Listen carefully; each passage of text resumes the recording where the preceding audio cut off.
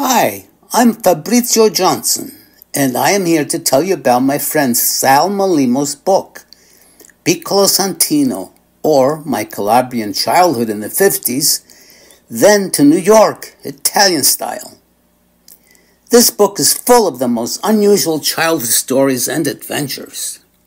For instance, for his first communion, the priest forced Santino to confess twice before he allowed the bishop to serve him.